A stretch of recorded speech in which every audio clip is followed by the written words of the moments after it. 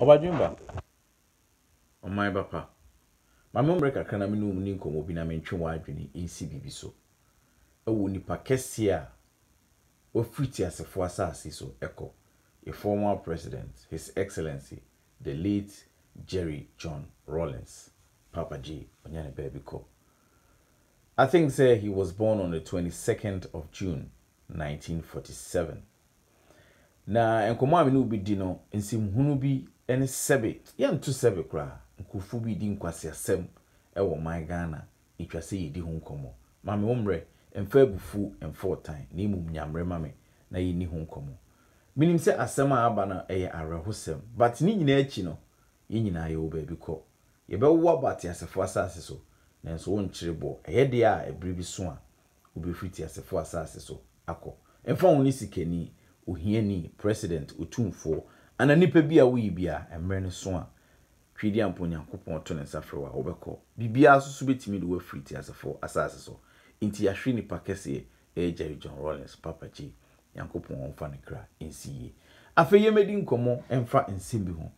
minim se Papa G ewu na wowu no ye wonkofo bebri a omoka ho nsem obia ne se de na adwene besi kire no professor for nkwa de emfo masem nto nchen because omulotu no mutwa nsem de se omoka bebri inti de ebeto no na wafa de ayasem wa predict wo twalo to bebri o friend ho prophet o friend ho commissioni wa kan nsem bebri inti de ebeto mu no ne afa de antom no soso na ayensem hu no enyina obi abetimi aka na adwene utie mi na ohweme a osukura betimi aka se wo china bi kwa mansa bewu kwa menu bewu ho a bewu obetimi aka de obeka bia wo adwene that is human brain etidi obeka bia na se put on record a wo china bi betimi abam se memi ti wo ka che me se wo china bi mewu na se wo predict sa de wi na china bi mewu a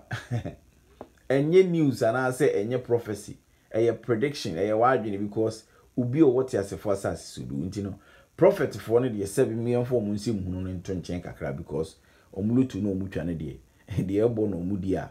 omode kasa eye didi na emum nsem hunu ne nkwasem bi koso a esi edi ho nkomo na before amene ubedi nkomo na ametwe wadwene siso no oba bi be kan nsem hunu bi ho mame no wunti nsem hunu ne kakra na yemfa nyansa bi ntu ne tim ye wi a abrantie bi wodi nsem hunu cha wadi nkwase asem acha ono ankasa na nkwase asem na wodi no nim se nkwase asem na emum esanse onim se o my Ghana nkufu bi so nkwase asem so nti no o ma na nkwase asem no eye o mo de na o mo so epushi anka o mo dwene pa na nka o mo so nyansa enko mo se akwa na eni mo ho na o ye na enye nipa be na meka na asem ye fe no kwa men kansa ade odi nkwase mpa me de no so bebro ye bedi hu nkomo be pese wa adwene si bibi so na wankasa wotena se a wadwene ho akọ akiri no hu se de niam asi de eko ewo me side yenhwe oba na na okasa na opese o kire niam bi no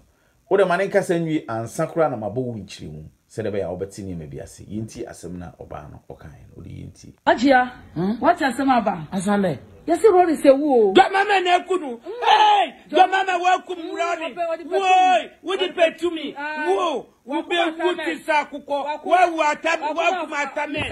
wa kumata Mr. Tade omo mani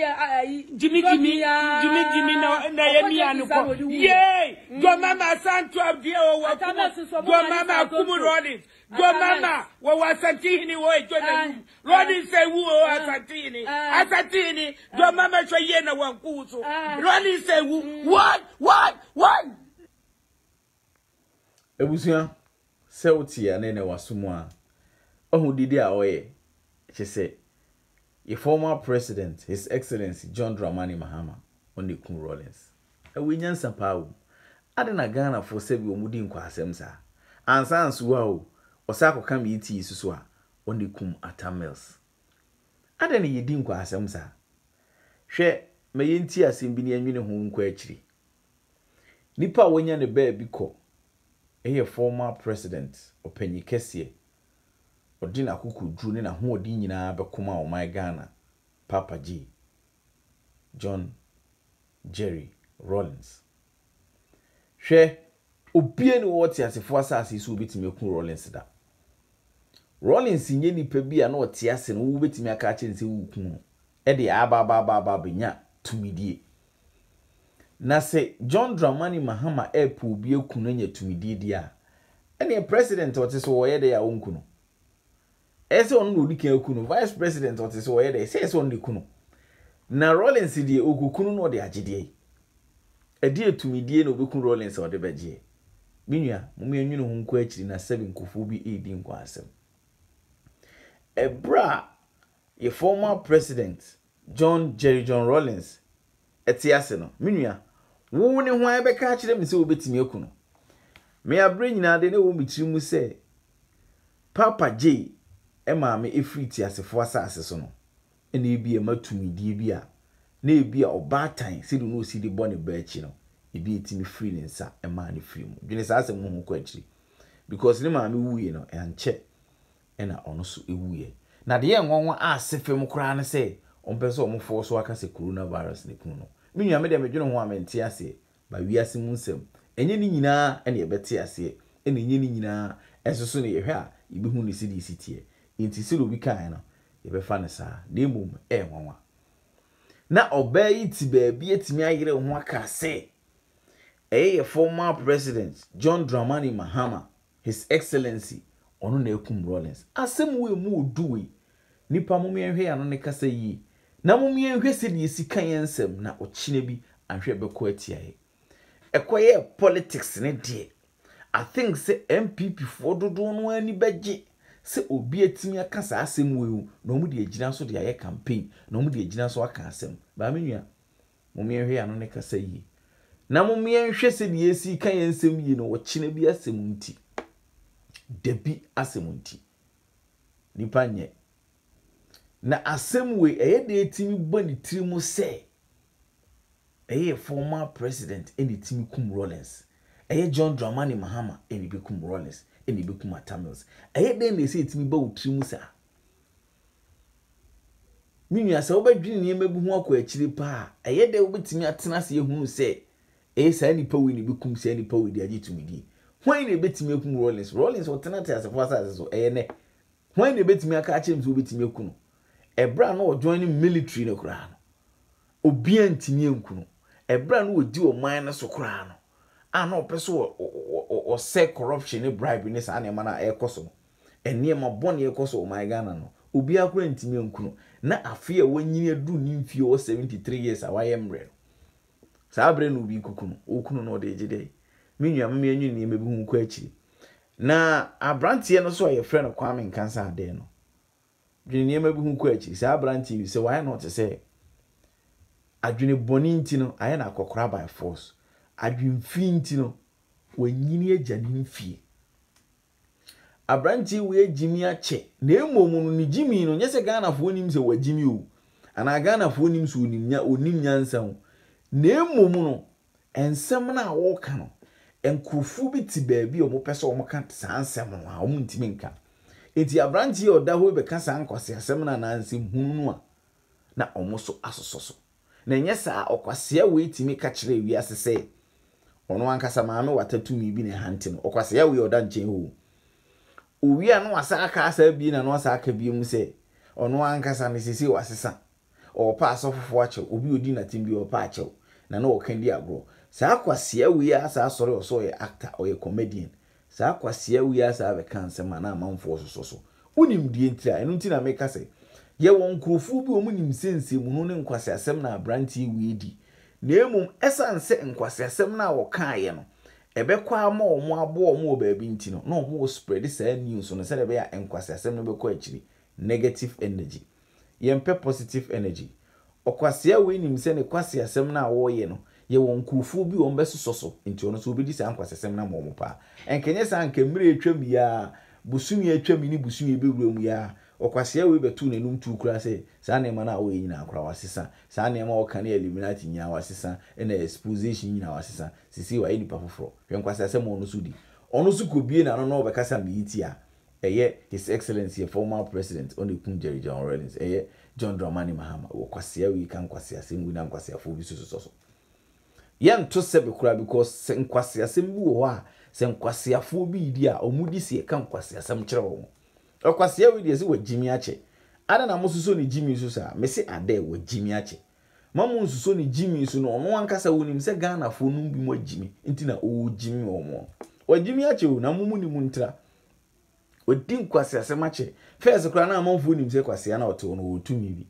first kra na obu nim se abrante ote ho a adwene fini adwene bone ne nkwase asem wudi nti wanyi nche ni fini no mu fi se okuta spirit bi ba yejimi na wajimi na mu na muntra enim tra jimi na amanfo soso no eni nti na amane jimi saa no wajimi pa na mu menwene ho nko akiri hwe eto de bia esi etimi streeting krofo bi na krofo bi dwene ne mebu ho nko akiri because o majimi o man Ghana ache especially sa akwase ya we oda we obi abie na na mbe expose obi na we ne ku we na we ne ku we the same thing on no akwase ya we asa abetena say prophet we to see prophet we to see kwase asem na we the same kwase asem na bi na prophet for no so omo ye almost sorry at the same thing and I'm share come na we be wu and we ku ha and we free sroba and we free asase aba eh masa ade me see omo hye nkom bibribi no mu se omo se nkomhyefo bibribi no omo hye nkom no ye musa se sa nkomhyefo no omo hye nkom no nyankopon ntimi nka nkire omo se da we no mbewu da we no mbewu na da we no mbewu obibi beto omo nyankopon ka sa asam no nkire omo Nemo wo de oba catch president de oba catch no Donald Trump o tini baby de ye be baba be hye ne nkom nenso mo a motwa ne ho ahia kakra ne de nyankopon nyi bibia nche no wapam nyina ho ne na America o my Ghana na America no ye pe negative energy no nkwase asem ne sebe na enisi eto sebe kra because Jimmy na doso hia that is why I na sometimes some youth be a show mo boa na omo ka sebe nkwase asem no we are not used to atimdidi nkenya sa because ni mebu ya na asef tese e fun nipa kwase afu bi tise kwame ade di nkwase asem na nkofu bi soso eso omu ti omu fi omu nim se abrante ni di nkwase eso de mane nkoka ntia omo pe wo so omo yenya na wajimi e favor omo de a wo kanya nsasem am favor omo de omu yenya kwame ade wajimi wa boda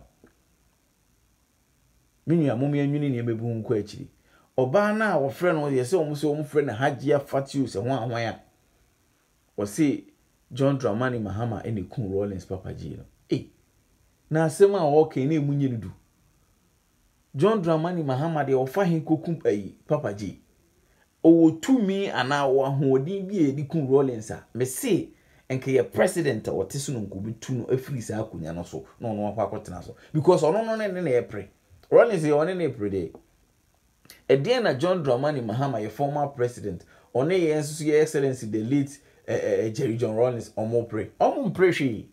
It is DNT na yesu okunu no de to me. It will okunu anase wonye to me ana. To me ben ekuta Rollins at this time obekunu de age. Minua abre edrunya abra sebi nkwase afu bi beka nkwase asem. Muma ye sometimes ya sonko edidi kakra na Jimmy na atoso. Ade Jimmy na adosu too much.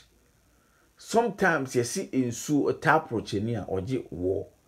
Jimmy na wo my Ghana no adosu too much. Obien wo Ghana wo wu a yesi bibia nim. Benfo ne kun no, hunhum bi ne kun no, we ne kun no, komhwefo bi si we ne kun no, nipa we nim ho bi, nipa we hyase, nipa we tisi. Ade. Unya sika so a, wonya wakoji sika duru, wakwa yesakawa. Enti na yen abibifo no negativity na edoso wo ya adwene musa intimi nyini positive da everything be happen bia no there should be a negative reason. There is no positive reason bia happen will be mind da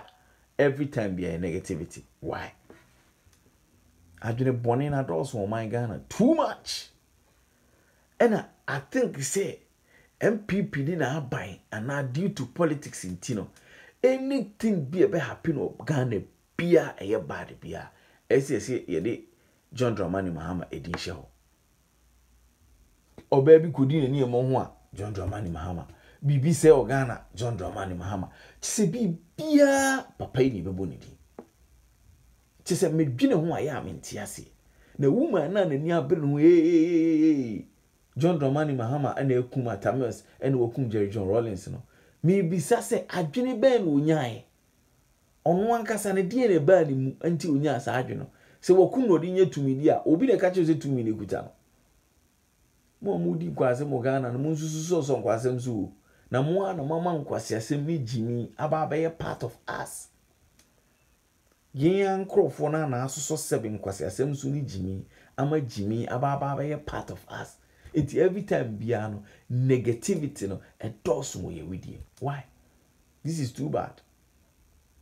Now sometimes it na me share some kind of pages be some platforms to be a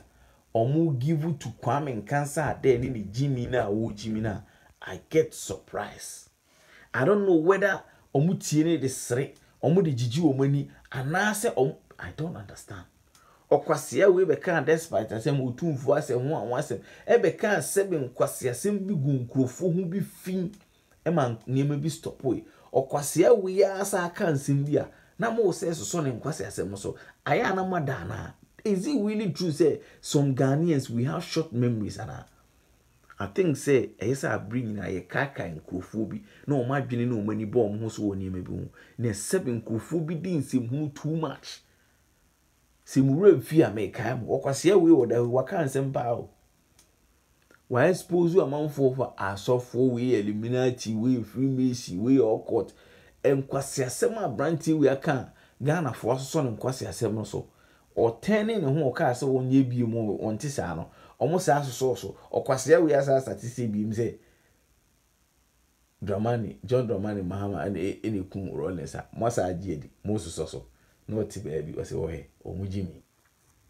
minya mumye susu ni Jimmy no so no wa Jimmy o kan sem bia mamum chekini se o kan sem papa bia ma enkwase asem na o kan na mumye hwe ano ne kasa yi na ano ne kasa na ye kan no aya na ye very important pa ehia se ye behwe ano ne kasa yi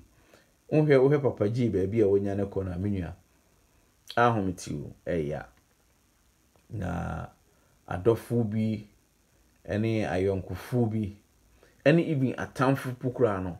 edru ebrebisi a na ahomete edru brebisi a na asefim edru brebisi a na aye pipi ho enso ena medi kan no domakoma wu obibie no a obekire bo obekọ mesomekọ de ebeye wote asefo asase su bi ebedru brebi ebekọ ene ne ho odin ene ne ho ahoden ene ne hu se bibia ekoyi kama but ebedru brebi no yen kanti asefo asase ho ebiem yinyina yebetua nananom ewo nsuedo omo medikan no omedikan yensoso yebeba betoa so wiase na saa na tie minim se papa ji wu no wu ye no enye wu a eyade nwanwa ana enya ade bia afi na ebe wiase ana ade bia yebete foforo ebi mu kura wu atofu ubu a ye wo no a ade enchi no wu ubu oso a accident ubu oso so ayare ubu osusu a bibi bia timi kum nipa bi efriti asefo asase so